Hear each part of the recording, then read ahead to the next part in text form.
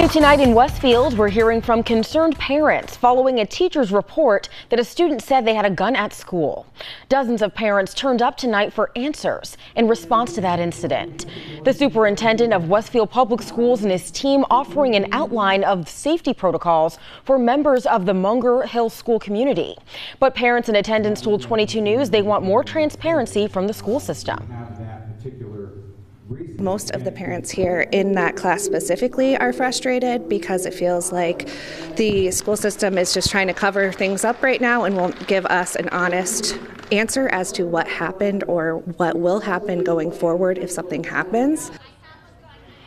The Westfield school superintendent says that privacy rules may partially be why teachers and parents are not aware of the school's full response to the incident.